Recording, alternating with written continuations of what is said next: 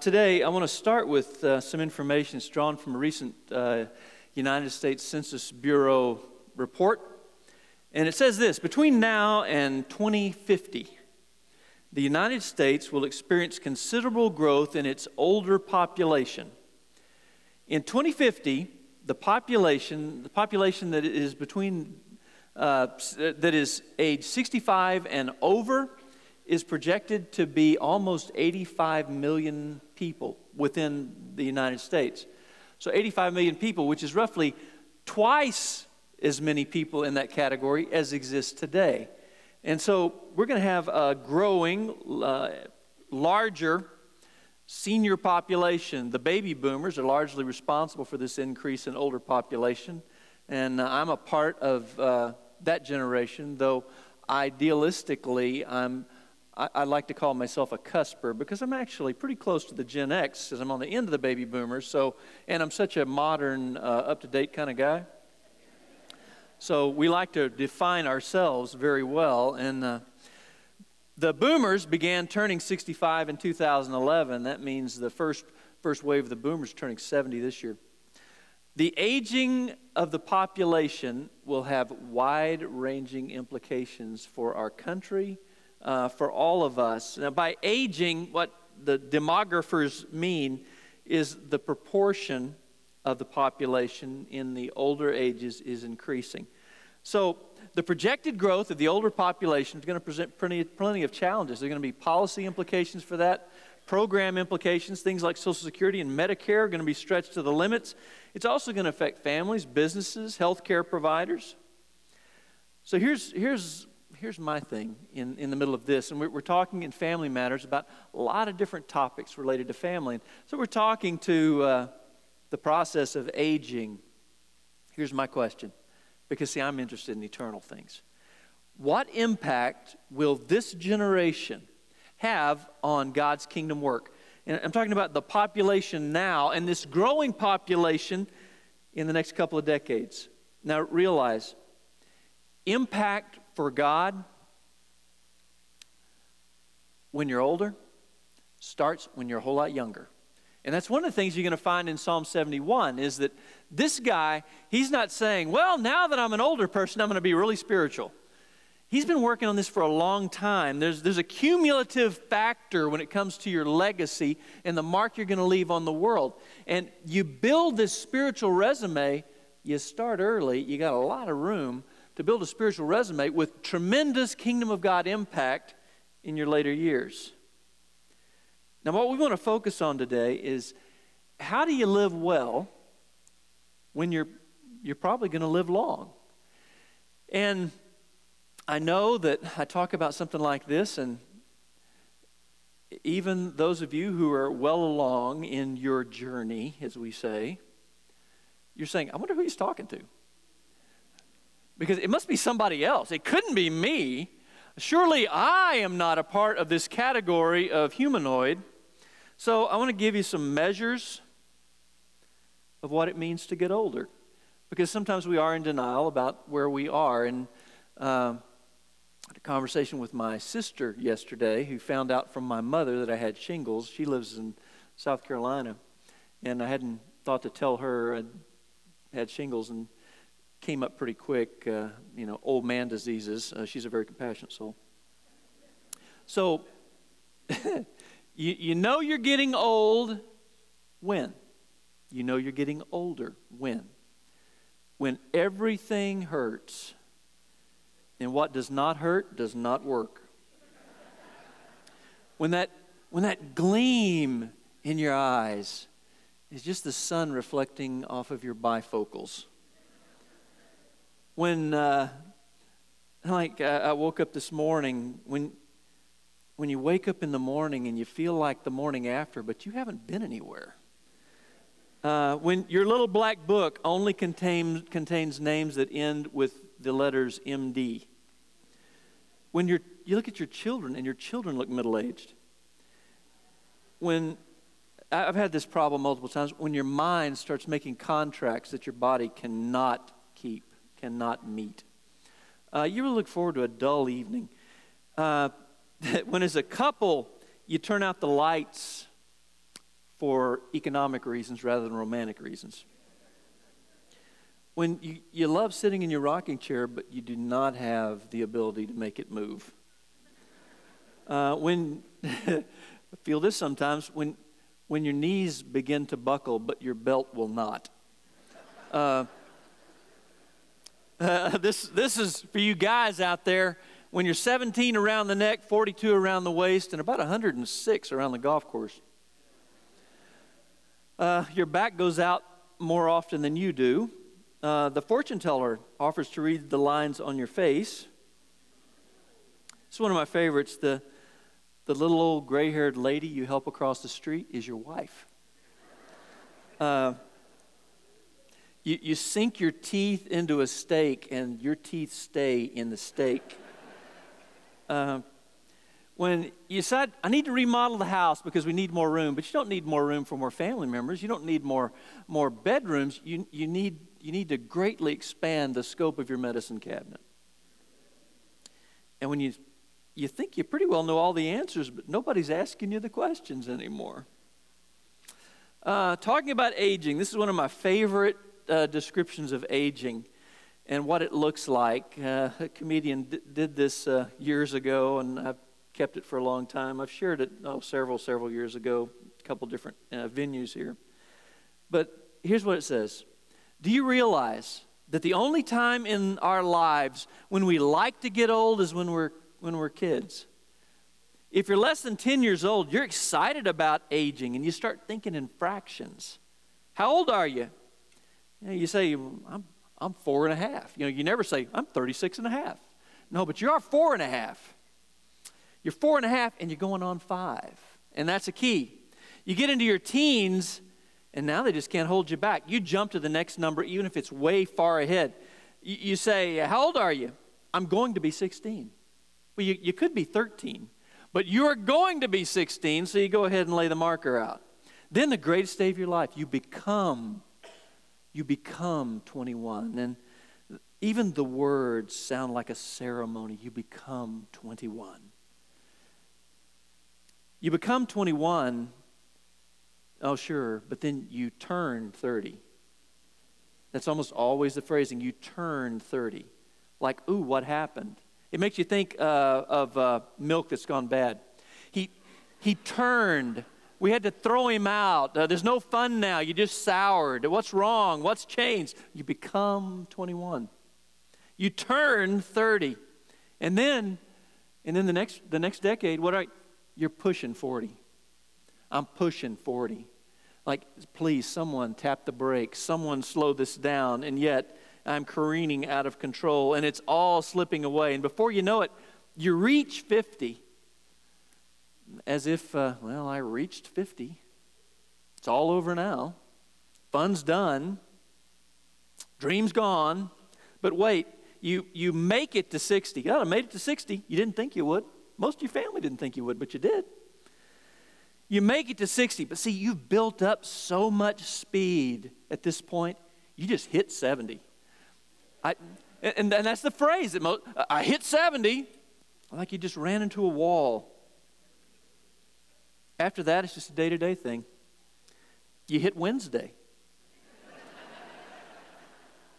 You get into your 80s, and it's like you're batting for the cycle every day. You hit lunch. You turn 4:30. You reach bedtime. It doesn't end there, though. Into your 90s, it starts getting a little better because you start going backwards. And then you make it over 100, and you come like a little kid again. I'm 100.5. There you go. All right.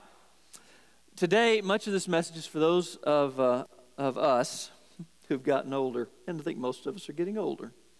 But I want to tell you, so much of our influence when we are older is constructed on our way to older. Do you get that? So much of what our influence, our impact for God's kingdom within your family, it's constructed on your way to being older. You're building a spiritual resume every day. And if you're going to finish well, what you do as a teenager, what you do as a college student, what you do as a young adult has tremendous impact on where you're going to finish this race of life. I want to share a great biblical example, and I've already read most of the first half of Psalm 71. I want to pick up in verse 17 of Psalm 71. Here the psalmist says, and this is an older man writing about life that is, at the time he is older, difficult, with multiple challenges. But he looks back, he looks around, he looks forward. O God, from my youth you have taught me, and I still proclaim your wondrous deeds. And so even to old age and gray hairs, O God, do not forsake me, until I proclaim your might to another generation, your power to those to come. Your righteousness, O God, reaches the high heavens. You have done great things, O God. Who is like you? You have made me see many troubles and calamities. You who have made me see many troubles and calamities will revive me again from the depths of the earth, and you'll bring me up again. You will increase my greatness and comfort me again. I will also praise you with the harp for your faithfulness, O my God. I will sing praises to you with the lyre, O Holy One of Israel. My lips will shout for joy when I sing praises to you, my soul also, which you have redeemed. My tongue will talk of your righteousness, your righteous help all the day long. For they have been put to shame and disappointed who sought to do me hurt. The psalmist here isn't named. Some people still think it was probably David because it's in the middle of a lot of psalms that are written by David. But the psalmist isn't named. What we have is an older believer looking back. Here's how God's been faithful. Here's how God's worked in my life. Looking forward, trusting God for what is yet ahead, and seeking to live well in the today, regardless, whatever a day may hold for him. That's a pretty good model for us. So here's this older guy with lots of trials and problems, but he's obviously a joyful man who's able to put his focus on the Lord in the midst of all these trials. And the psalm shows us the way to grow old and do it well is to develop a walk with God right now. Wherever you are in the journey right now, you start digging in deep to develop a walk with Him that is meaningful, that is full now. And it makes growing old much more meaningful and purposeful. The reason the psalmist could handle the problem so well as an older man is he developed a walk with God in the years leading up to this. So he has this proven resource in God that enabled him to take on whatever was going to happen. And really, his life is not easy. He's not coasting in, sitting with his feet propped up, saying, look how wonderful life is now because I've been faithful to God. He's still in the fight. And the many challenges that come our way as we get older, he's taken those things on with great confidence because his confidence is in the Lord. So here's some things that we need to know on that journey. And I've just picked out 5 things from this chapter. Here's the first one. If you're going to grow old and you're going to do it well so that you can expand your influence, your kingdom of God impact, we need to know God. Isn't that clear enough? The first couple of words in my translation, in you, Lord, do I take refuge. In you. It reminds me of how Paul talked about a relationship to God. His favorite way to talk about it, you remember, is in Christ. Not, and this is how we often approach this, we say, well, it's Christ. I want to ask Jesus into my heart. I'm going to give him a little spot over here in the corner where he's not going to disrupt things too much in my plan. No, that's not how this plays. Instead, it is in Christ, in the Lord, that we are enveloped by Him. He is master over all. We're a part of His great plan. He's not just a part of our great plans. So that's a relationship to God. And this psalm, I looked for a word for a long time to describe this, it radiates with this deep personal understanding, practical knowledge of the Lord God. So he had been taught of God, in verse 17, from his youth. Again, he's finishing well because he invested well on the front end. He had been taught of God from his youth. Now, how do you live well with God for a long time? You get an early start. How about that? Don't say this very clearly. Don't waste early years on lesser things.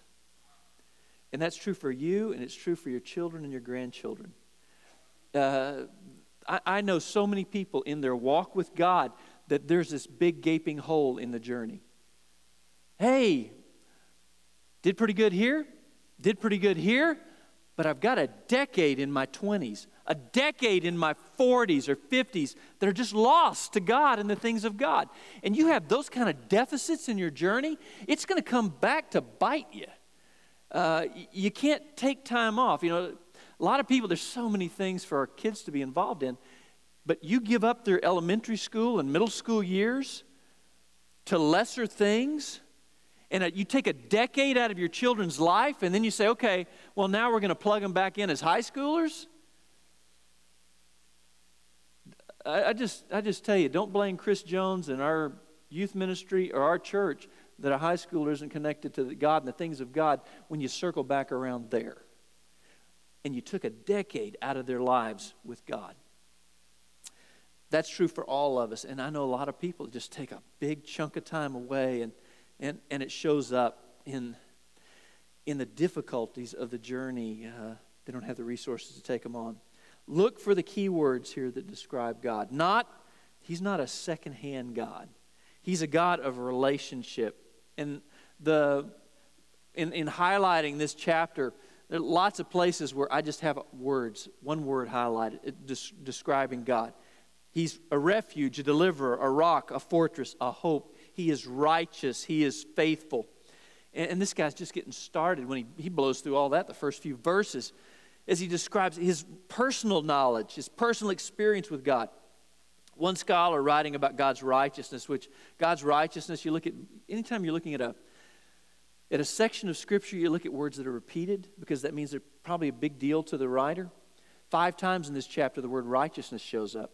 And this one scholar, he just said, righteousness in this psalm is God's faithfulness to keep His promises to His people. Righteousness is God's faithfulness to keep His promises to His people. God is righteous. This guy knew his God, and it was obvious that he had known Him for years, and he had proved it out. Not in the classroom, in practical application. He had proved God's faithfulness on a number of previous difficult situations, and that's why when he looked forward to the future and the clouds on his horizon, he wasn't afraid.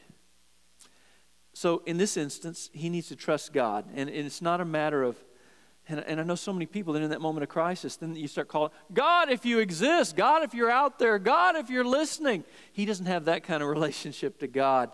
Instead, he's not taking a blind leap of faith to say, God, I need you, because he knew his God, and he knew Him in a personal and a practical and a proven kind of way.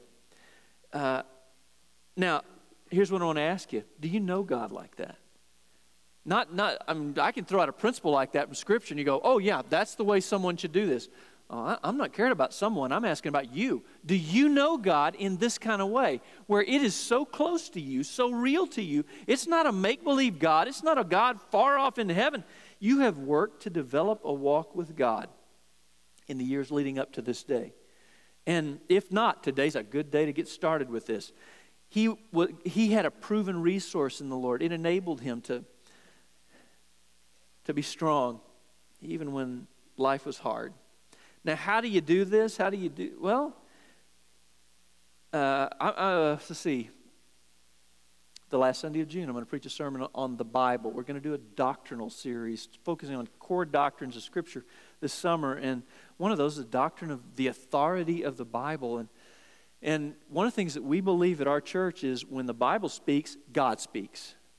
That the Bible is the Word of God to us. And so we hold on to that. We believe that. That's the foundation for what we do. And I posted the full study to my blog this last week. Pew Research Center came up with a survey about what's important to people who self-identify as Christians. And they asked, how important are these things? So people who said, I'm a Christian, I'm a follower of Jesus Christ, I belong to Jesus, 42% of them said, reading the Bible is important. 42% of people who claim to be Christians said reading the Bible is important. I don't think they're all Christians. I don't think that word means what they think it means. How about that? That is tragic. The way the way you get to understand who God is you're going to have, that will prepare you for whatever crisis you face in the future, is you spend time in God's Word right now. And you want to spend a lot of time in God's Word. You want to know Him well as He has expressed Himself to us, as He has made Himself known to us. So getting to know God comes through godly habits like Bible study and like prayer and like being together with God's people. The psalmist uses the word continually in verses 3, verse 6, verse 14. Continually. This is not a from time to time expression of his faith. This is the ongoing pattern of his life. So every day, he is all in getting to know his God. You do not accidentally have a great relationship to God. Now, I know some great mature believers, and they just didn't wake up one day and say, well, now I'm all mature and all full up with knowledge of God. They have been investing over time to develop that kind of relationship to God. So this guy, he had a relationship to God that carried him through a lifetime. And if you're going to have that kind of relationship, you're going to have to work at it. You're going to have to lean into it. You're going to have to practice it. Habits. Second thing is you need to trust God. The whole psalm is just this affirmation. The psalmist says, I trust God. I believe that what God says is true. Charles Spurgeon wrote a book called The Treasury of David, and it's a commentary on the Psalms. And he says Psalm 71 is the utterance of a struggling but unstaggering faith. Unstaggering faith. He was struggling because of difficult circumstances. People were seeking to take his life, but he was firm in his faith because he knew my faith is invested well. I have put my faith not in me, not in my world, not in my circumstances, not in my country. I have put my faith in my Lord. Paul was writing about, and Paul's a guy, and Apostle Paul, who faced plenty of struggles, but he has this great word of hope. He said, that's why I am suffering here in prison, but I'm not ashamed of it. For I know the one in whom I trust, and I am sure that he is able to guard what I have entrusted to him until the day of his return. So this psalmist, he developed this habit of trusting God in the difficult times of life. Are you frequently filled with worry, with fear, with doubt? And if those things begin to characterize your day, then that's a trust problem with God. And you need to get to know God better. You need to spend more time with Him. If you're feeling that in relationship to your own life or in relationship to the nation or the world, worry, doubt, and fear do not characterize the people of God. We've been set free from those things through Jesus Christ, who defeated even sin and death. Review what God has already done for you. Rebuild a foundation maybe. Okay, here's the list of all the things God's already done for me. Be reminded of God's faithfulness in the past, and it'll grow your trust and faith in Him in the day.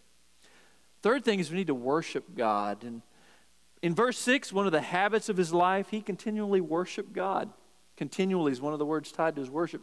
He's just always wanting to express his love for God. And worship is not following an order of worship and then I have now worshiped God. Worship is your love for God, your heart for God being expressed. Most of us, our default mode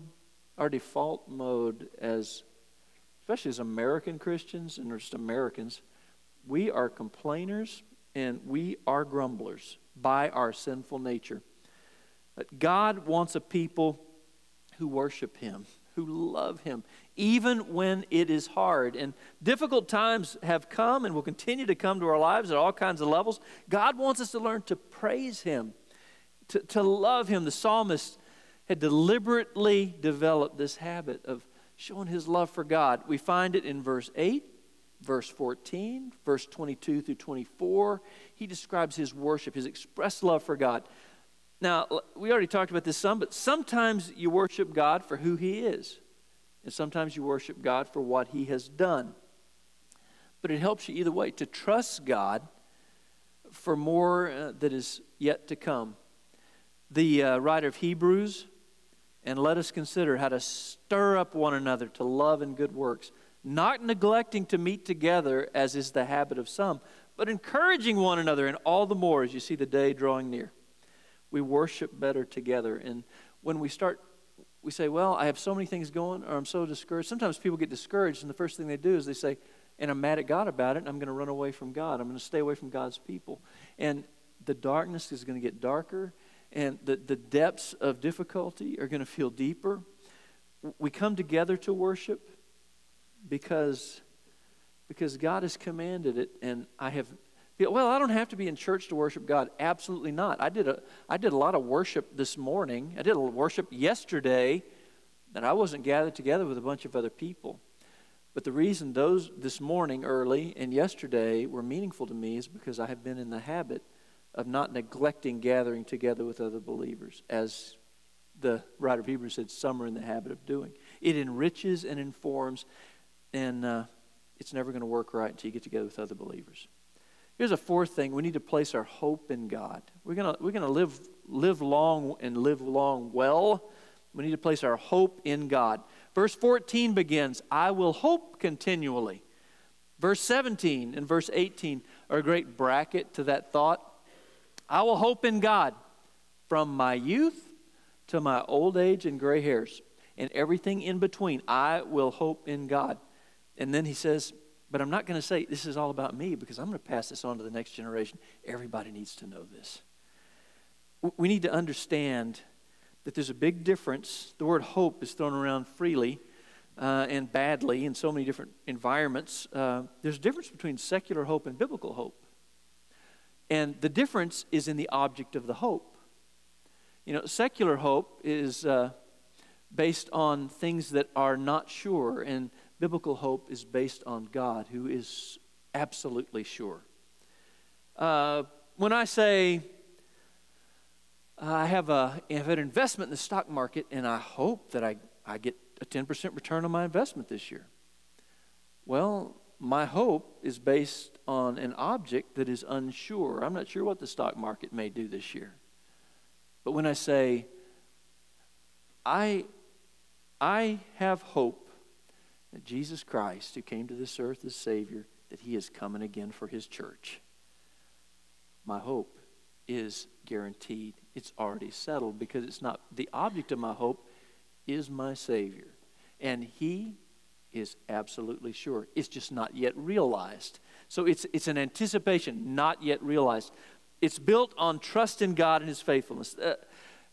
One of my favorite people from Christian history, Adoniram Judson. Read a good biography of this great missionary pioneer. He went into places as the first person to step in to share the gospel with people groups. And at one point in his life, he was suffering from a fever, anticipating death in a miserable prison situation in Burma. It was a difficult time. He was able to receive some correspondence from supporters and prayer partners. And a friend sent him a letter that said, Judson, in prison, terrible fever. Judson, how's the outlook?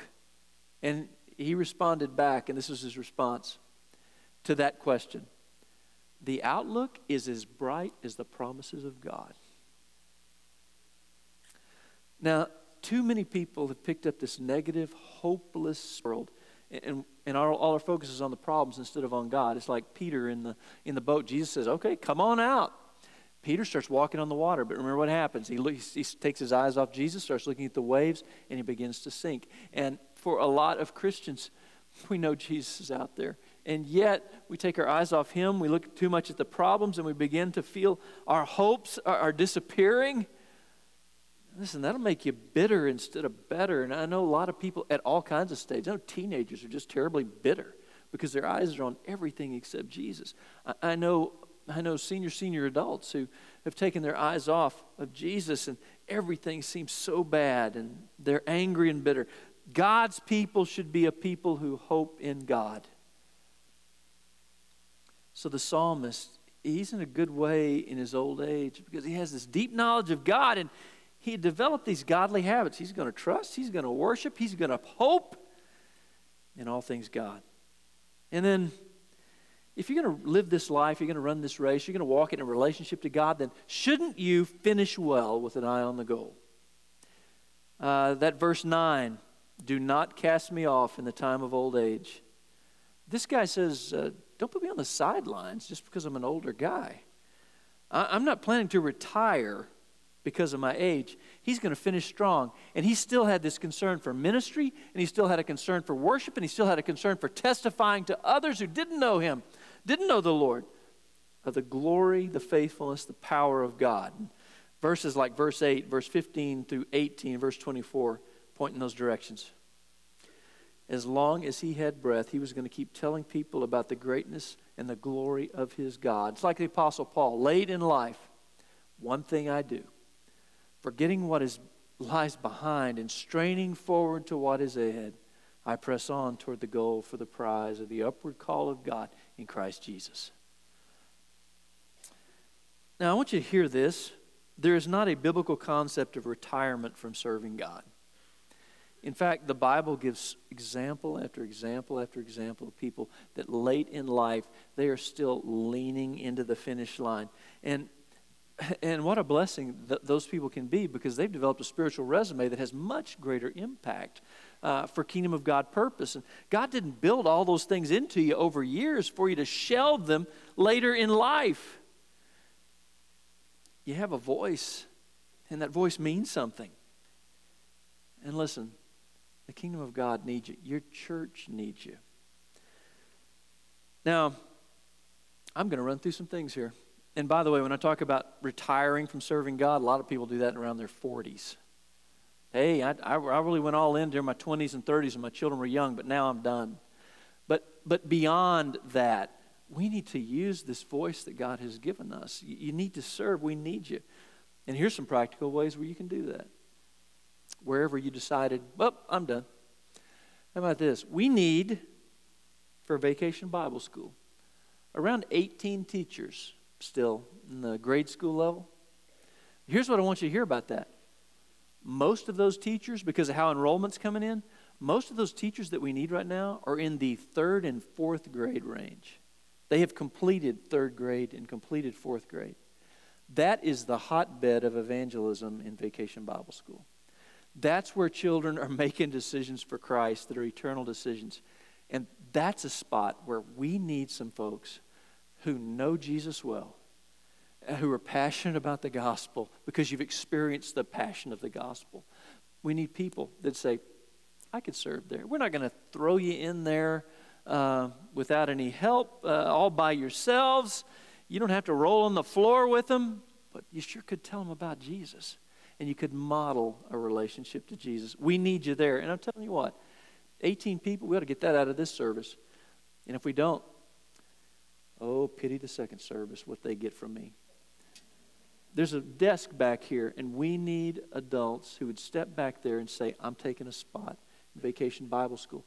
And especially, we need A-listers here who are going to be in classes where they're going to be sharing the gospel with children. We need 6 teachers in preschool. And again, you're not in there by yourself. There's a lot you can do. And just have someone that's more of a grandparent age to those children be a blessing to them. Each day, we're going to be reaching out to unreached families. In the past, we've often waited till the end of the week. And then we said, okay, now we're going to do a sweep and try to capture all these families who they have identified on their own registration card, we don't have a church anywhere. And so we're going to do this on a daily basis. And Ross Ramsey's your contact on this. But each day, just to go to the homes of these kids, go to their home, knock on the door, and say, hey, First Baptist Church, we're so glad you shared your children with us. Anything we can, want to have a gift for you, anything we can pray for you.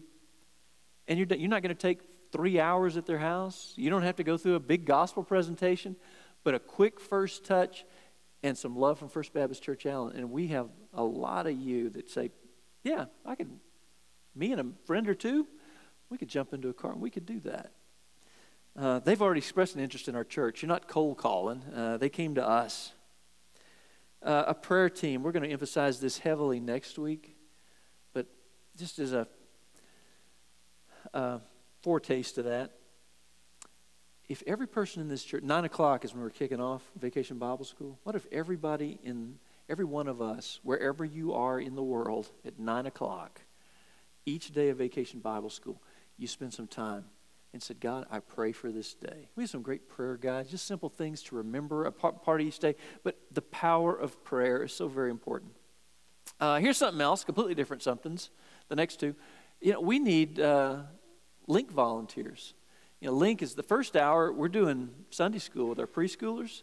The second hour, we also have a teaching time, but it's less structured. It's a different kind of environment. Here's what we need. Parents of preschoolers, they're on a rotation where if you have preschoolers down there, you're going to go through a rotation periodically. Every few weeks, you're going to serve down in Link. But we need a lot of people that maybe you haven't had a preschooler in a long time. But if you would step into that, and we have a lot of you who do this, I'm so grateful for you. But what if we had a bunch more of you who said, every 6-8 weeks, I don't have preschoolers, but I could go down there and I could help out at that second hour of preschool.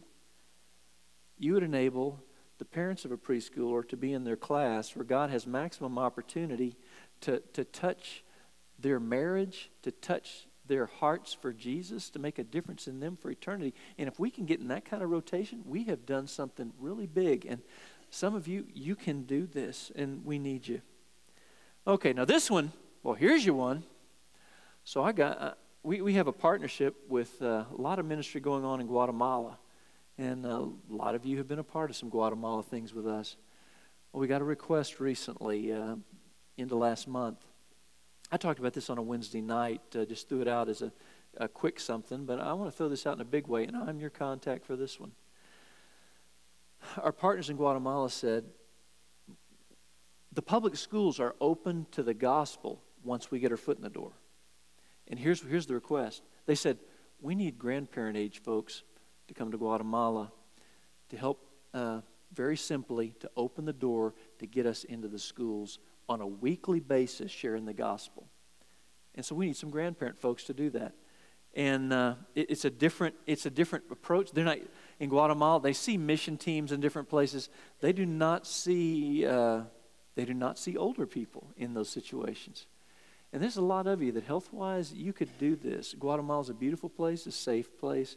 And if you would do this, I will go with you to Guatemala. It's one of my favorite countries in the world to serve the Lord. And God is doing such incredible things. But we need senior adults to do it. And I'm your contact for that one. But let's see what God might be up to in us. And I'll tell you this part. He's not done. Now, one last thing. So I do a lot of reading, and I came across this piece by John Piper. I don't agree with everything John Piper says, but this is pretty good. He wrote this article on the occasion of his 70th birthday. He's one of those, the first wave of baby boomers hitting 65, hitting 70. And this is what he wrote. At 70, I am energized to dream great things. And here's what he says. Because this year, Hillary turned 69, Bernie turned 75, and Donald turned 70. And he said, my rising energy has nothing to do with their policies or their character. It has to do with the incredible fact that all of them want to spend their 70s doing the hardest job in the world. That's a great thought. So if Hillary, Bernie, and Donald want to bear the weight of the world for the next 4 to 8 years out of man-centered philanthropic motives, I find my 70-something zeal for Jesus heating up. They only get to be president of a tiny territory called the USA. I get to be an ambassador for the sovereign of the universe. They only get to change the way people live for the next few decades through policies and appointments and the like. I get to change the way people will live forever with a good deal of spillover for this world in the process. He said, this article isn't mainly about me. It's about the 70 million baby boomers coming behind me. I'm the oldest, born in 1946, the youngest, born in 1964. 10,000 Americans turn 70 every day. and they'll continue to do so for about the next 19 years. Billions of dollars are spent every year trying to get us to waste the last chapter of our lives on leisure. And he just says, to all of you aging adults, don't waste it. Peter wrote, to the elders among you, I appeal as a fellow elder, a witness of Christ's sufferings, and one who also will share in the glory to be revealed. Be shepherds of God's flock that is under your care, serving as overseers, not because you must, but because you're willing, as God wants you to be. This, I would say, to those of us getting older, don't retire from serving God. Peter says, stay in the game in that verse from chapter 5, 1 Peter. You're needed more now than ever. And it may not feel like it at times, and you may feel like no one's listening, but your family needs you more now than they've ever needed you. Whether they realize it or not. Your church needs you desperately, and the kingdom of God needs you to step up as never before, because there's a lot of us, and there's going to be a lot more of us as a percentage of the population, and God knew it was going to work that way. And a lot of eternal things hang in the balance. And I just want to challenge you. You give your best for God in this stage of the run. Let's stand and let's pray.